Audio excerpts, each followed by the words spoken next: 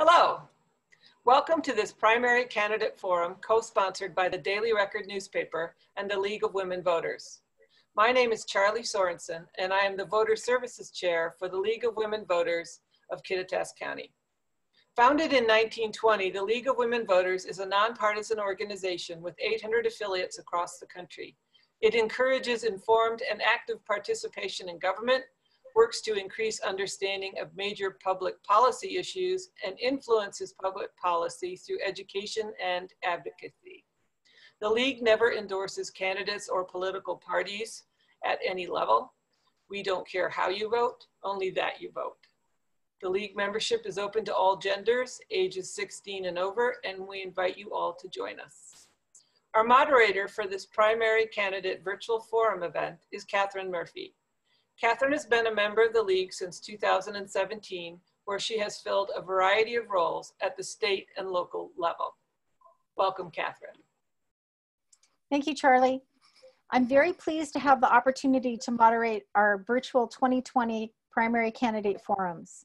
These events offer voters the opportunity to hear directly from candidates in response to questions sourced from within the community.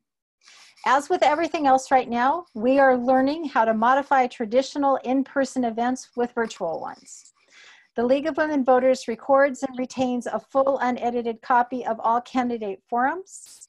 If any portion of a League forum is redistributed out of context to make a candidate appear to say something they did not say, or edited to make a candidate look bad or in any way they did not actually look in the original forum, the League of Women Voters will alert the media, provide the unedited video for comparison, and file appropriate complaints with any applicable governing authority.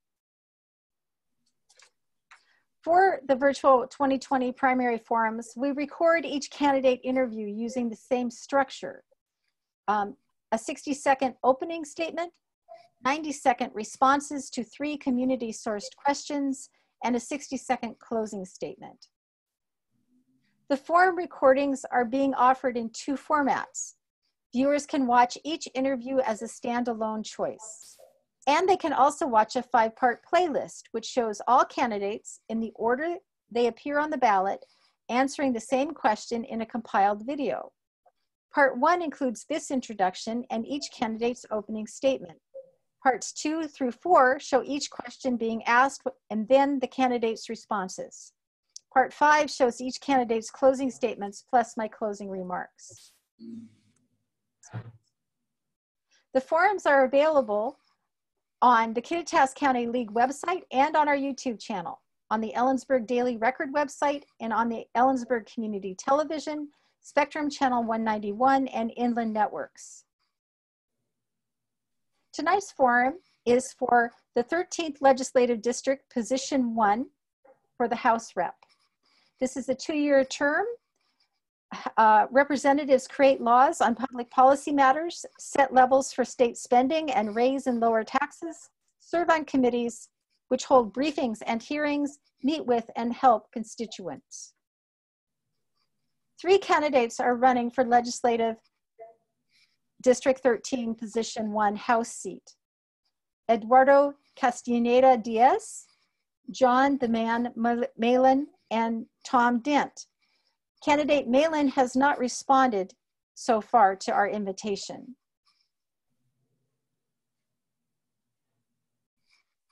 Now I want to welcome Eduardo Castaneda Diaz to the forum. Thank you so much for taking time to be with us. We will start with your 60-second opening statement now. Hi, my name is Eduardo Castaneda Diaz. Thank you for having me here today. I'm a lifelong resident of Quincy, Washington. I've served in the Army and the National Guard as a culinary specialist and as a combat engineer for 5 years. I am a graduate of Washington State University. I'm currently working on my master's degree. I'm running for office to represent those voices who have been unheard for far too long, immigrants and first-generation Americans who have contributed greatly to our region in the 13th through agriculture.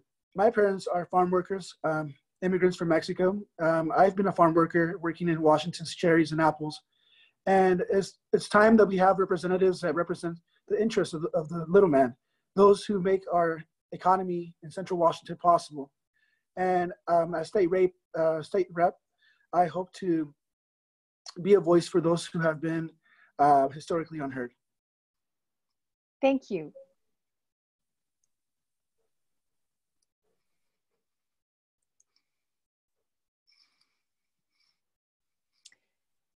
Question 1. What legislation will you introduce or support to address the economic recovery needs during this pandemic? Mr. Castaneda Diaz, you have 90 seconds to respond. Thank you for the question. First off, my heart goes out to all those who are currently surviving this pandemic with me in Washington State, in Central Washington. In order to recover, we have to invest in our infrastructure systems, invest in our bridges. For example, yesterday, Vantage Bridge, which leads to Ellensburg, a piece of it broke off while people were driving on it. That's a sign that we need to invest in our infrastructure. And infrastructure projects can help assist our residents in recovering by giving jobs to those who will take them, and help us not only repair our roads and bridges, but also help their families by getting these jobs. We also have to invest in technology companies coming into Central Washington.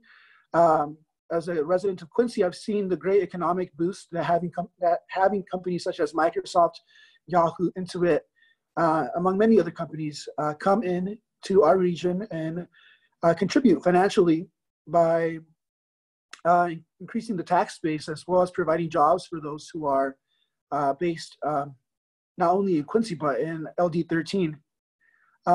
I also support recruiting more teachers and helping small business aspiring owners to pursue their dreams. And at the state level, we can help in that pursuit. Thank you.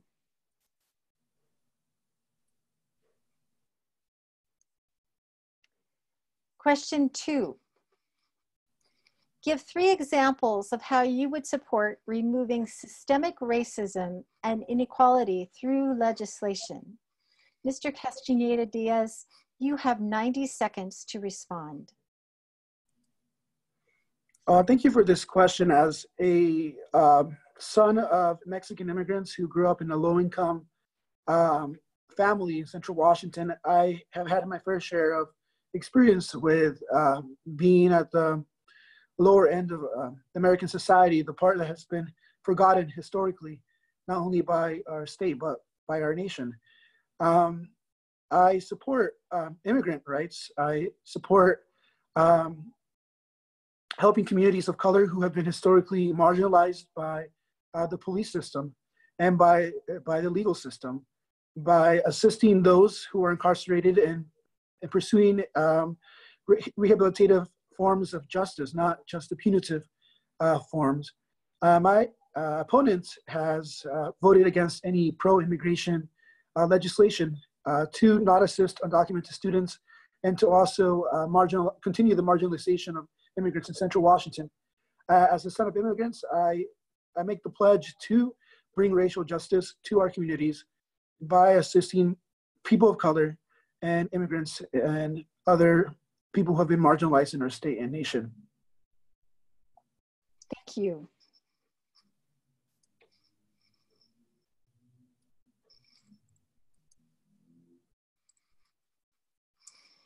Question 3.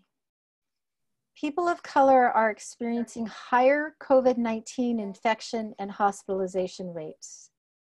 Conditions contributing to this include lack of healthcare access, poor and crowded housing, transportation, and working conditions, and lack of employer oversight. If elected, describe what measures you would support to resolve at least 2 of these conditions.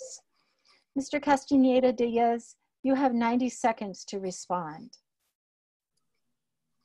Yes, the people of color have been highly and disproportionately affected by coronavirus due to low income and middle class families of color having to work minimum wage jobs to survive. They are essential workers. They are our janitors, our cooks, our field workers, and our process workers. My opponent, Tom Dett, actually wrote and spearheaded a letter to Governor Inslee requesting that the health and safety protocol be relaxed so we can have more farm workers living in temporary housing. As a state legislator, I want to make it known that our farm workers are essential and not disposable or expendable, as my opponent has made his team. I want to strengthen the protections for farm and processing workers so that they are not disproportionately affected by the COVID-19 pandemic.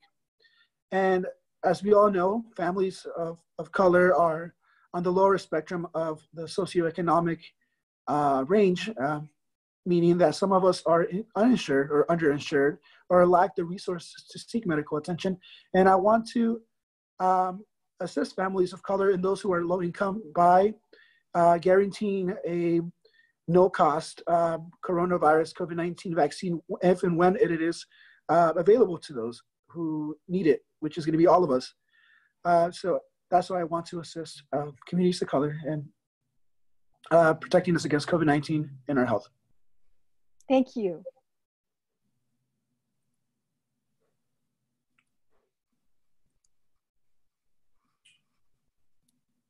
Mr. Castaneda-Diaz, you have 60 seconds to make your closing remarks. Thank you. Thank you for this time. I want to tell the people that it's been far too long that politicians have provided mere lip service to our communities. We need politicians who do not take corporate donations, those who only listen to the constituents and are there to serve the community, not to further progress their personal interests, but to genuinely serve the community.